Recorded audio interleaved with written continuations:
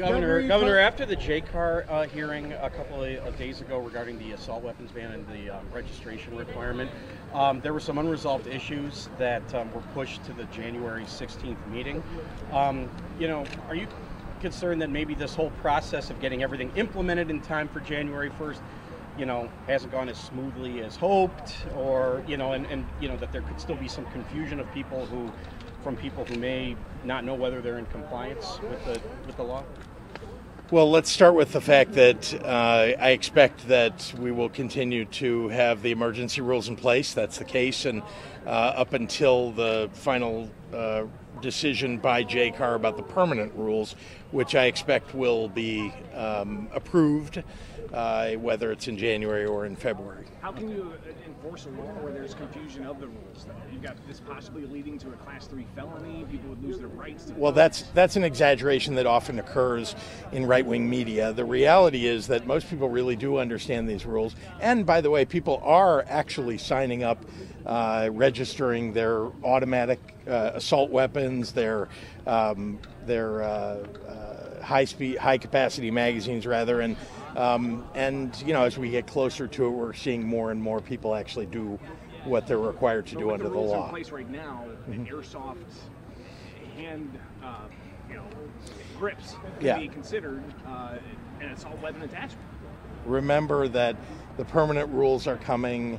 There's another meeting of JCAR coming in January. I really expect that there's a widespread understanding of what people need to do, and to the exceptions, I would just argue you'll know the answers over the next month or so. And nobody is getting charged, arrested. As you know, the first commission of a violation is a misdemeanor if it even gets charged. The second violation, however, is a felony. So I encourage everybody that has an assault weapon to actually go online or otherwise to make sure that they're registering it. So the Seventh Circuit just declined to hear the appeal in bank, which opens the door for them. They're now ready to file for writ of certiorari. Are you confident that this will survive the current makeup of the U.S. Supreme Court? I think you've asked me this question at least 9 times since we passed the law.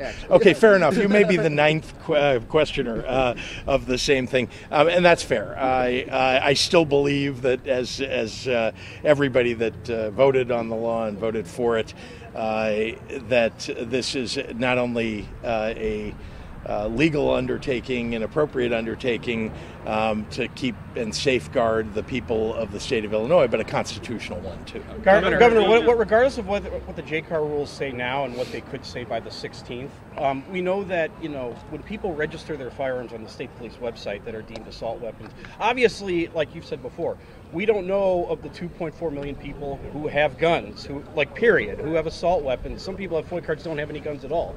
But that's right. The percentage of people who've registered, though, it really hasn't changed much. I guess the concern is that you have this law in place, and the percentage has changed a lot. It's gone up 50% just in the last 2 or 3 weeks. The number of people that have registered their assault weapons. Do you have concerns that more people who own assault weapons in this state are just going to ignore the law, and that there could be a lot out there floating after January 1st when the law's in place? Of course, I'm concerned when people choose not to follow the law. But let's be clear, this law is intended to keep people safe across the state. It will, and the truth is that we have so much, frankly, to celebrate about the fact that Illinois is a safer state than many others. We're only the 9th state to pass an assault weapons ban. There's been a 10th since then, and I believe this will continue to grow across the 50 states. Whether it'll reach every state, maybe not, but ultimately there needs to be a federal assault weapons ban, and I favor that. On the registry, why have a registry of these firearms? I'm not sure I understand, because what you want to do is prevent people from purchasing assault weapons in the state, and you want to make sure that you know where those very, very deadly weapons are, who owns them, when and if a crime is committed with one of them.